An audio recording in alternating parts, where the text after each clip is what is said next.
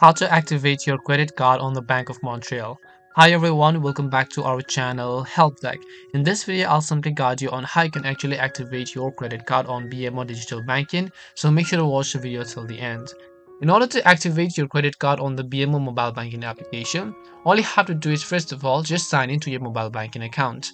Then under the credit card section from the home page, you'll find the cards that you've received. In order to activate it, just tap on the specific card over here. Then all you have to do is you'll find the button called Manage Card. So tap on the gear icon, and then here you'll find the button that says Activate My Card.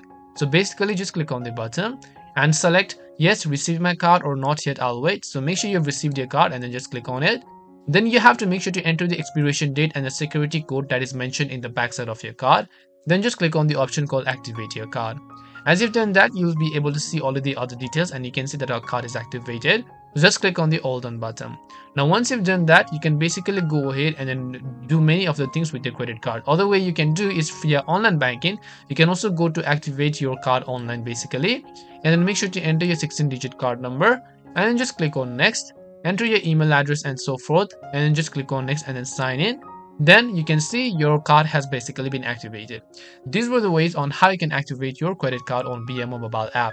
We hope the video was really helpful, and if it did help you, make sure to leave a like and subscribe to our channel.